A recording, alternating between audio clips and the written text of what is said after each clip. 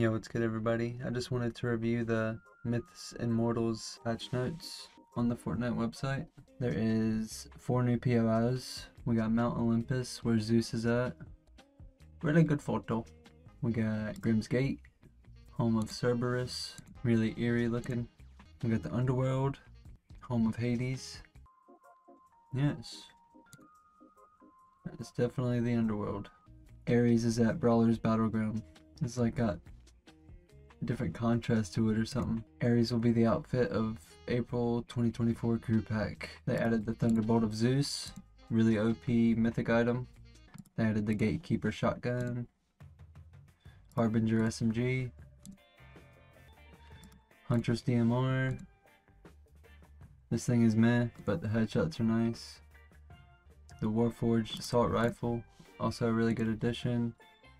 Breaks through builds really easy because the high fire rate. The Wings of Icarus here. Also a great item. Free movement.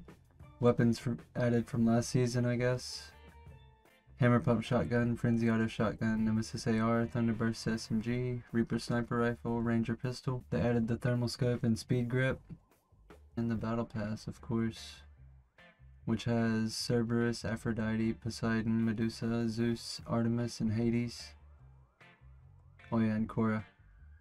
Harder to reach Unreal. Bush Camp Dad Strat is gone. GG.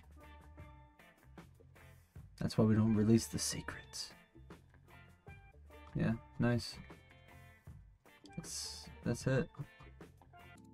This last picture is really ominous. I love it.